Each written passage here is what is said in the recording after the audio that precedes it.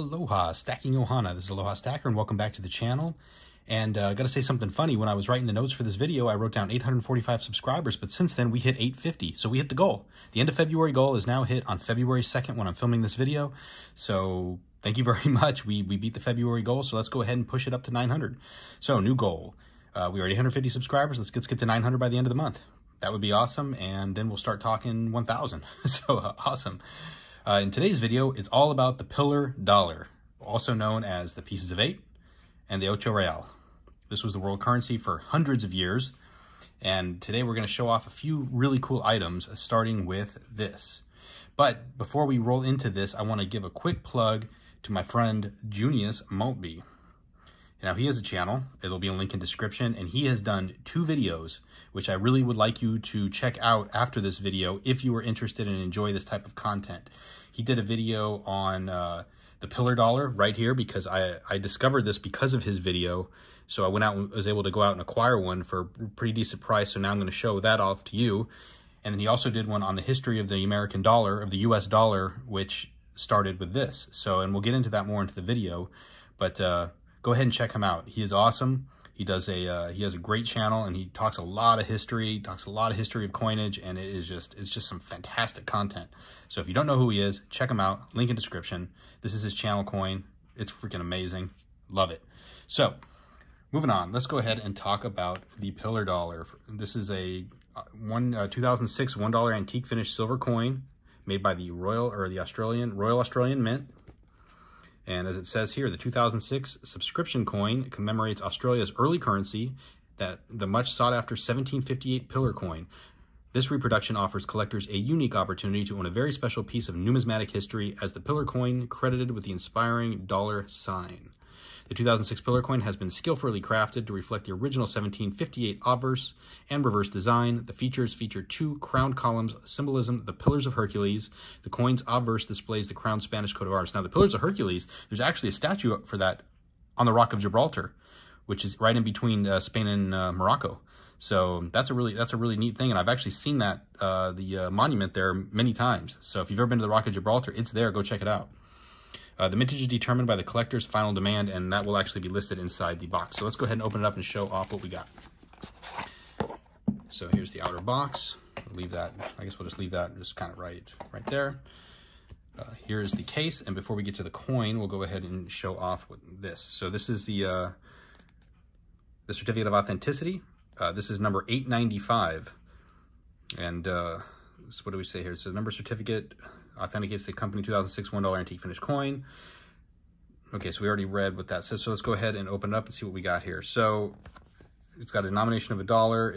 It's 3 9s fine silver. It weighs 60.50 grams. So that actually makes it close to 2 ounces. So that's pretty cool.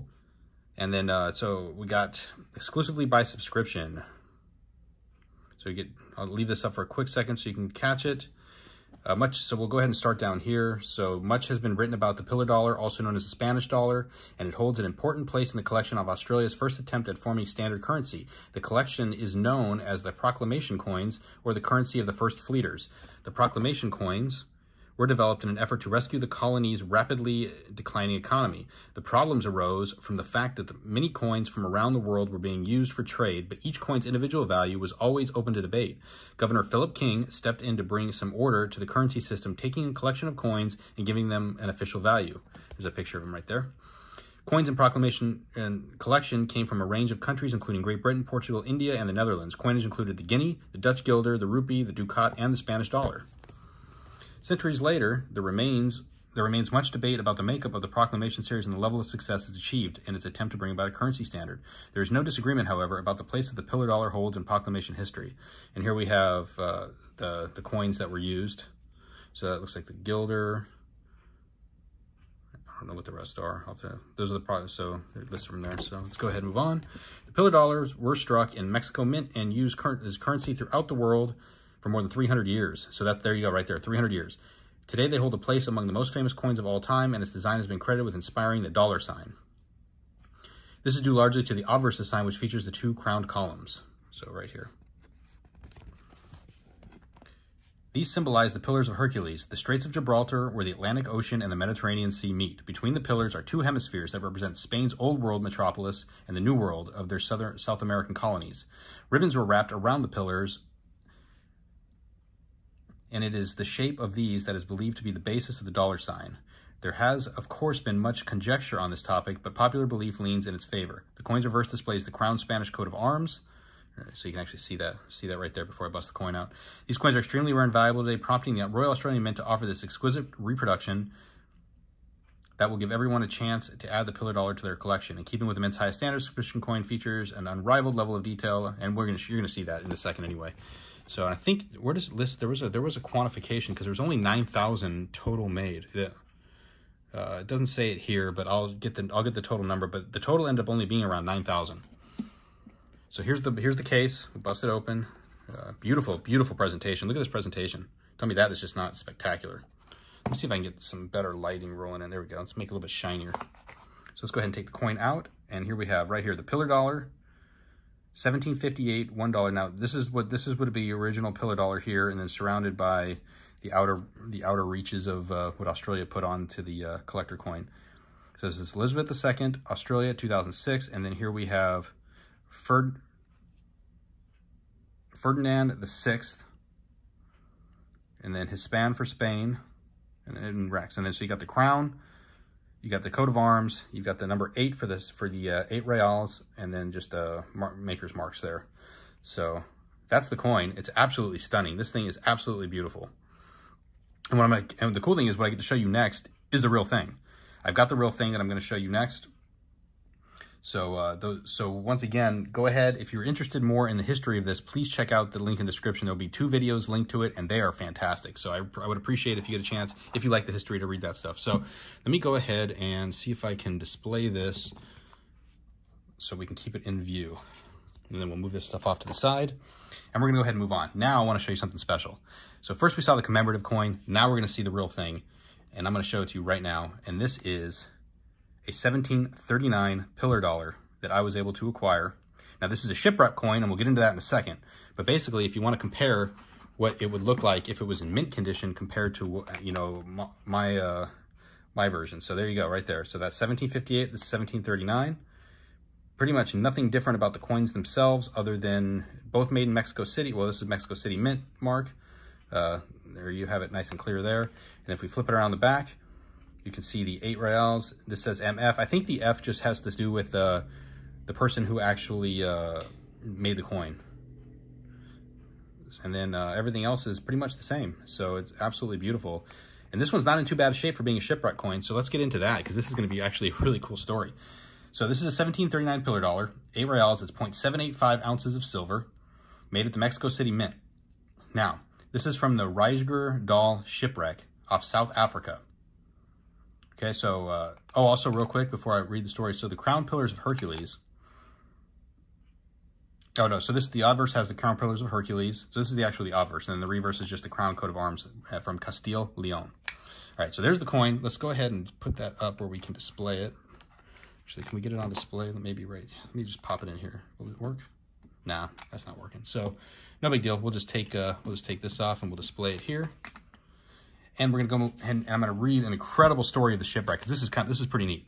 So, in a cold October of 1747, the Dutch ship Riegersdaal, after being at sea for 4.5 months, anchored off a beach near Cape Town to acquire provisions. When strong winds rose from the southeast, Captain Jan Blunt decided to make for the Cape without delay. As the weather worsened, many of the crew became violently seasick. 125 members of the crew had died during the long voyage, and now 83 were confined to their bunks, including the captain and first mate. Forced to anchor off the Cape in the storm, the crew lowered the sails and hoped the weather would calm. As the storm raged, the anchor rope broke and the ship was set adrift toward rocks offshore. A cannon shot from shore signaled danger, so the captain was brought from his sick bed to command the deck. But the crew could not keep the ship from hitting the rocks. Only 17 men survived. The wreck of the Riegersdaal dimmed into history until a group of courageous and ambitious treasure hunters discovered the account of the disaster recorded by its crew survivors. The account stated that the money chest containing 4 bags of silver had been recovered on the beach at the time of the wreck, but only with very high risk could the ship be used to search for the rest of the money chests. With this clue, in mid-1979, treasure hunters recovered several thousand pieces of 8, or pillar dollars, minted by Spain in the New World between 1732 and 1744. And this, my friends, is hopefully one of them. Now, I don't have proof of that. I only have the proof of the person I purchased this coin from. He's a reputable guy, and he bought it from, and he acquired it from a reputable person. So I hope it is. I mean, it sure fits most of the shipwreck style based on the wear patterns. Okay, so other ones that I have seen pictures of are pretty identical to this. The only thing on this that made me curious was its weight, but I also read that these coins can lose up to 30% of their silver weight, or of the entire weight of the coin, during that time that they were shipwrecked, while actually maintaining a pretty decent quality of the pictures on the coin. So that's actually kind of interesting. Now, the Riegersdaal that was discovered in 1975 was by the salvage team of Brian Clark and Toby Garrick. They salvaged the cannons and a great deal of lead. However, Jimmy Raw and Arthur Ridge found later some 6,800 coins. Divers later found the real treasure, the coffins of the big party with a big party of silver. A great majority of the coins from this wreck are Mexican pillar dollars, in excellent condition. But it also yielded a few hundred New World silver cobs, including Guatemala cobs, which are rarely seen from shipwrecks. So that is a pretty interesting story. That's actually quite fascinating to me. So let me flip around my notes so we can go ahead and move on to... So while I had this stuff out, I'm going to go ahead and bust out the rest of my collection of Spanish pieces of 8, pillar dollars, reals, and shipwreck coins. So I wanted to start with my first 8 real that I ever picked up, or pillar... this isn't actually a pillar dollar. This is just an 8 real, because it doesn't... Well, it is a pillar dollar. It's got the pillars here. So this is a 1786 with Carlos III. It was the King of Spain at the time, and look at that numismatics. Bet you, I don't know. Anyway, this one was made and also made in Mexico City, so it's got the Mexico City stamp. It says 8 here. It's kind of worn where the R was at, but if you can see in the light, you can still see that the crown is sitting over the coat of arms. And so it's basically the crowned Spanish shield with the pillars, right? So... Very, very nice. This is a very nice representation. This was 1786. Let me see. This one has 0.77987 ounces of silver in it. And I think the fineness was, it's 896. So 8.896 fine silver is how these were minted.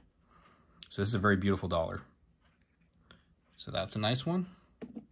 So let's go ahead and show you the next one that I was able to acquire. And this is an 1816, and this is Ferdinand VII.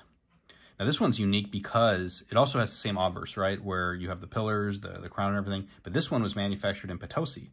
So there's the Potosi mint mark, and that was in Bolivia. So that's pretty cool. So it's a different location, and this one's got a really nice obverse. It's much more clear, I believe, than this one. So you can still make out some of the words here. So this is the second piece of 8 that I own. So as you can see, every time you got a new king, you essentially got a new coin. Now, the difference on this one, though, is that this one just has the name, right? This one just has Philip the Fifth, and they didn't. And before they did that, they had the pillars of Hercules. And moving on. Oh, actually, so this coin, believe it or not, so when I was doing research on this coin, this is actually 0.903 fine silver and holds 0.7859 ounces of silver. So this one actually increased the silver content from the previous generation. So that's kind of interesting. It was something I noticed. It was a little interesting fact that I picked up while I was doing the research. Next, I have an 1830 2 real. Now, this one was actually minted in Seville, Spain, but it also has Ferdinand VII on it, who I believe is the same king, right? So, but this one on the obverse only has the crown with the coat of arms, and now it's Sevilla because it has, or Seville because it has the S. Sevilla is how you say it in Spanish. It says 2, so this is how you know it's a 2 real. And you have the S where the mintage was made in Spain, so that's pretty cool. This one's quite worn, but I like this one a lot. Now this one is 0.812 fine silver and only weighs 0.1767 ounces of silver in it, so that's pretty cool. Now let's move on to my Cazador shipwreck coin. And I've showed a lot of these coins in previous videos, but for those of you who haven't seen my videos yet, I think it'd be cool. It's just cool to show this up. Let me move that down a little. Okay, so this is a genuine 2 real So this is called El Cazador, which was the wreck that changed the world. And the cool thing is that there's a really neat story on the back where it says, in January of 1784, the economy of Spain's Louisiana colony was faltering. The King of Spain decided to send a warship, El Cazador, to Veracruz, Mexico, to load up with 450,000 pieces of silver to trade the worthless paper money and shore up the sagging economy. Sound familiar? Worthless paper money? Just saying. The ship encountered a violent storm just 50 miles from its destination and sank. Spain never recovered its losses and had to eventually give the territory to France in 1800. 3 years later, the French sold it to the United States, and that was known as a Louisiana Purchase. These historic coins lay at the bottom of the Gulf of Mexico for over 200 years until 1993, when a fisherman snagged his nets on something solid, perhaps some rocks. When he brought up the nets, it was not rocks that fell from his nets onto the deck. It was dozens of silver coins from the El Cazador, the hunter, by the way, the wreck that changed the world. So that's a neat coin. I love these shipwreck coins, and it would be really cool one day to own more. I'm going to keep going. If I find these up for sale and they're a good deal, I'm going for it. And the final piece that I have of this old Spanish money is the Escudo, the half Escudo here from 1788. This is a half Escudo. This was also minted in Seville. This is 0.875 fine silver, and it's 0.0475 ounces of silver. So I guess that's pretty close to probably the 2 pesos I'm thinking from Mexico. And this one also has Carlos III on it. Same, pretty much, since it's so small, it's the same person as here. See, 1786, 1788. And on the obverse, we also have, let's see, let me clear this up. Okay, so there's a little S here for Sevilla. So this was also minted in Seville, Spain. And we have a crowned oval shield in collar of, hold on, let me see, let me read my notes here real quick so I can explain what the actual back is. It's the crowned oval shield in the golden, so it's a golden fleece that surrounds the golden, the crowned oval shield. So that's pretty cool. So that's a beautiful little coin. It's tiny. I mean, this is the actual airtight for a 2 pesos, and the coin's a little bit bigger than that because it's a little bit thinner. So it's a little bit wider, but it's a pretty neat looking coin. So there you go, right there, and that covers down my entire collection of ancient Spanish coins, I should say, going back to the early history of the North Americas, really, because this was our first dollar we used. The pillar dollar was the first. This was currency up until we made our own silver dollars. So that is a pretty interesting fact. It's really neat. It's a good part of Americana and a good part of history. I hope you enjoy this part, and remember to check out those videos by Junius Maltby, because he goes way more in depth on this, and he also does another great video about the history of the US dollar, which includes a lot of this information. The research is done. It's really good. I hope you enjoyed it. I want to thank you all. I can't believe you got me to 850 on the 2nd day of February when my goal was at the end of the month. So let's go to 900. Let's do it. So thank you very much, my friends, and I will see you all on the next one. Aloha and mahalo.